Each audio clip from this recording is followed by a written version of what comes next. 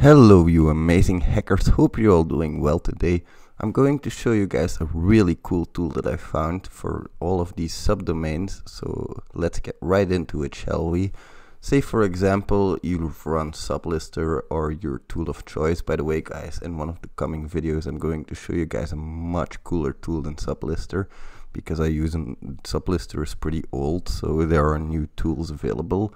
But let's say you've run one of these tools and you found a massive list of subdomains. For example, for google.com I found 1100 subdomains.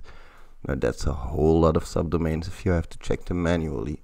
So of course I want to automate all of this. I want to know which of these have a web server, because I'm a web application hacker, so all I care about is web servers.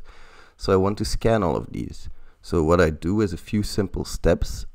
First of all, I copy this whole list, then I paste it into Visual Studio Code, because here I can put HTTPS in front of all of them. And then I go into Nano, so I have a new file for you guys here. This file I created in my Eyewitness. This is the tool that we're going to talk about today.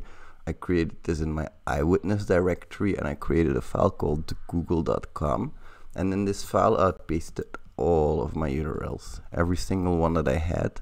I pasted it in here, and then I ran Eyewitness. Now I like to run Docker, of course, so I run Eyewitness in Docker as well.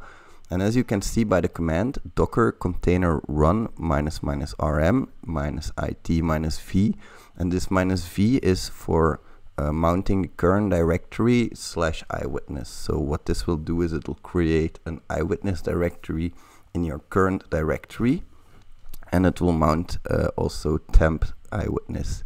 Now in this directory I've created my google.com file, so I can just say run the docker file eyewitness docker, use the -f flag option, so -f for Google, for the file google.com. This is the name of the file that it has, and it is in this directory that I've created the file, and I want to check all protocols. Now what this is going to do is going to give you a screenshot of all of these different hosts that it visited. So for example, https://1.google.com, it created an image. Let's see here real quick. 1 month membership to get more out of Google. This might be interesting already, because now I can understand what's happening, and I can go through all of those files, and I can go through all of the screenshots, and I can more easily identify a good target.